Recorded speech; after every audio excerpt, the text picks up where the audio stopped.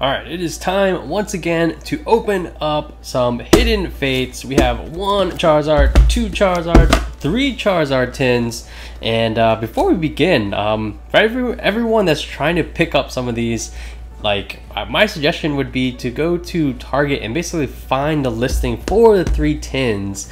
If it says it's sold out, just hit the button for notify me, and you might have an interesting experience. Actually, set it up on your phone too. Just download the app, and basically you'll get a notification sporadically throughout the days. Oh, but the item you requested is back in stock, and then you click it, and maybe it'll already be sold out. It's so weird.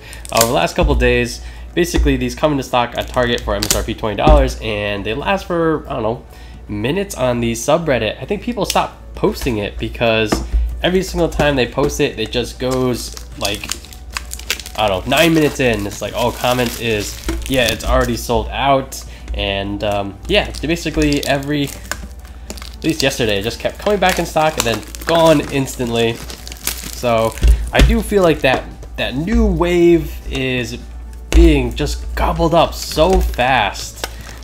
Does that mean another wave? At this point, nothing would surprise me. And certainly the demand is there. You know, the tins for less than $20, I'm pretty sure are all gone. And at this point, even the $20 ones get just bought up so quickly. All right, so we got 12 shots. Actually, let me finish opening these, and yeah, be right back.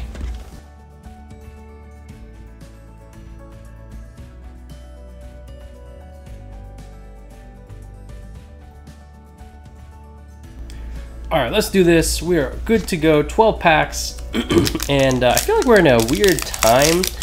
We're in a bit of a lull in between sets, although soon we do have the toolkits, which I'm so excited to get. So much good stuff. Double alternate art Dedenne, double bosses order, and a whole lot, like the alternate arts, just a home run of a product. So I can't wait to get those, and I'm sure we'll be doing a bunch of openings with them. Reverse energy to start.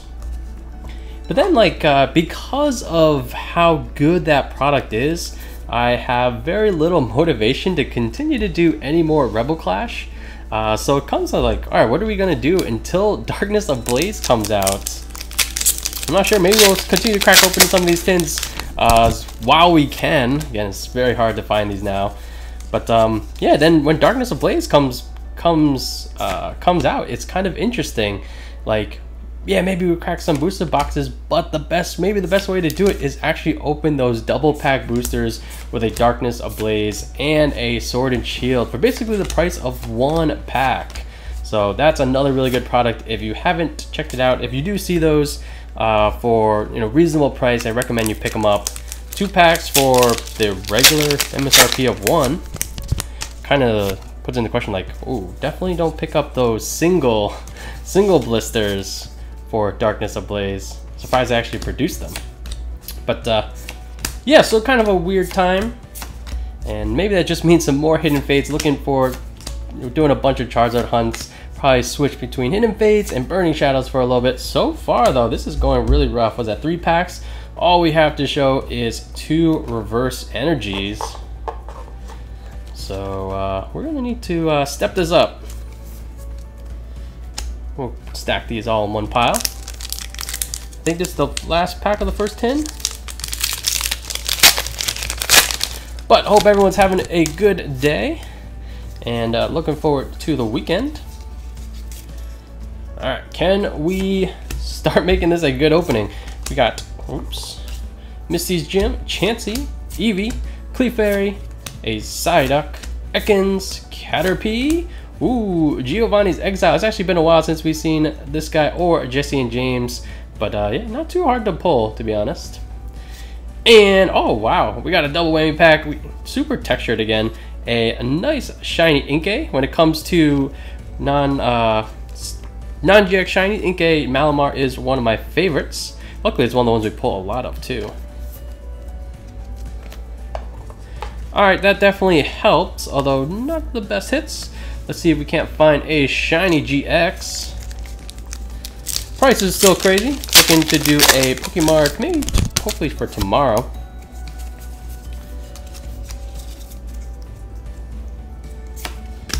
Alright, here we go. Misty Brock's Gym, Slowpoke, Psyduck, Clefairy, a Magikarp Ekans, Erica's Hospitality, and then Sabrina.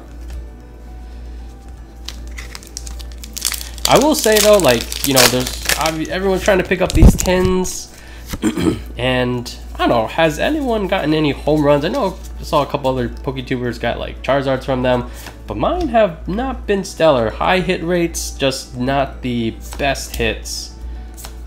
And I do know like a few people have commented very similar experiences with these tins. So yeah, to be honest, like the hype is real. The pull quality is not entirely there. The pull quantity, yes, for sure. Alright, although not so much in this video. Alright, here we go. Graveler. Always confused how this guy has like 2 arms that just disappear later on. Staryu, a snake with Articuno in the background. Charmander. Bill's analysis for the rare slots.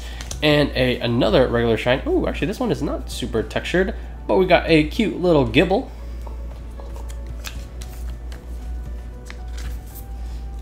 Alright, how we doing? Was it 5 packs remaining? Oof, over halfway. I guess we're about halfway to our quota, but come on, let's get something good. Sneak peek of one thing we're going to cover in the next Pokemart episode is the stained glass birds. Very interesting stuff. Go on TCG Player. Actually, it's not that easy to find. And here are the birds. This is the full art variety, but maybe you'll be surprised what you see or don't see. All right, we got a full art birds. Not too bad. So we'll put you over here. And all right, 1 tin remaining. Not the home run tins we were looking for, but we got 4 more shots.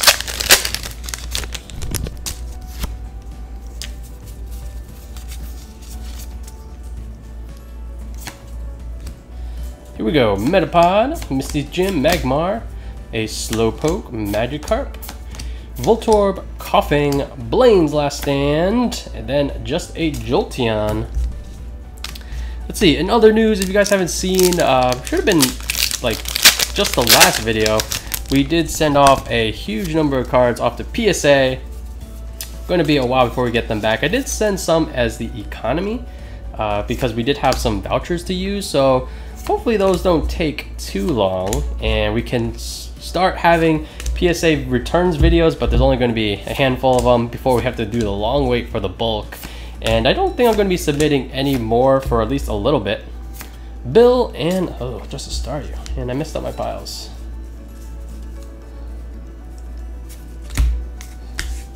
Alright, 2 packs remaining. What are the weaker openings we had recently?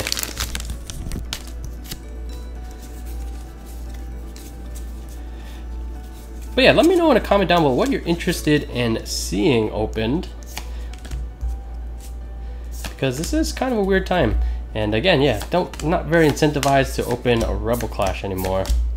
But we do have those toolkits coming in. And we do have still some tins, especially if you are a Patreon member and you do want to pick up some tins. $15 a piece, pretty good price. Alright, last pack. We're going to need something super clutch to make up for these not so good tins.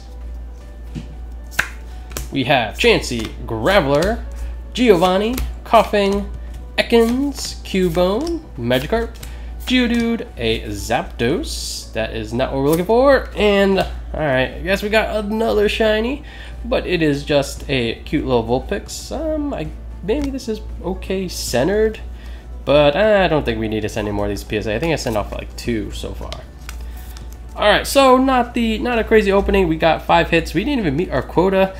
Double reverse energy, and alright, we'll probably try again in the near future. Again, let me know. Alright, we got a lot of Burning Shadows ETBs. We still have some tins. So if you have an opinion about what you would like to see opening, we're definitely going Charizard hunting in one way or another. Let me know in a comment down below. Alright guys, thanks for watching. I'm WandaTurtle, and I'll catch you guys next time.